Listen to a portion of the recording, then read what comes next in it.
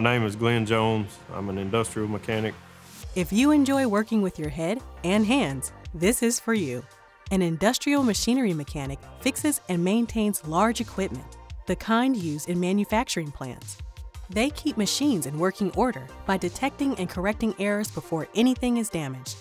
So what I do is any of the equipment in the mill, we're tasked with keeping it running good. You know, there's a lot of people that work here on the production side, but if the equipment won't run, then they can't do their job. We do daily checks with the oil, vibration checks. We'll do visual inspections along with lift, thrust, and clearance checks in the bearings. A college degree is not necessary to enter this career. Some mechanics have completed a 2-year associate's degree program in industrial maintenance to ensure they obtain a higher starting salary. I just have a high school diploma.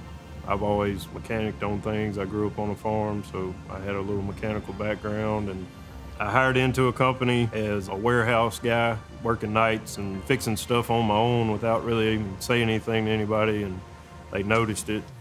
What I like the most about this job is I enjoy working with my hands. I enjoy, at the end of the day, being able to see what I've accomplished.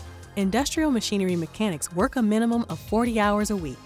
The average starting salary is $36,030 per year, and the average salary across the state is $44,340. Being in the maintenance field, the money is really good. I can say that this job has allowed me to provide my kids what I didn't have. With additional education or work experience, you can be awarded promotions and increase your pay. It's possible to become a mill manager and lead teams of workers on site. If you come in as an associate in our maintenance program, you'll work through computer classes and hands-on in this training center. And then from there, you can work forward through your job experience. If you are engaged and you want to do the best you can for yourself and the company, sky's the limit, really.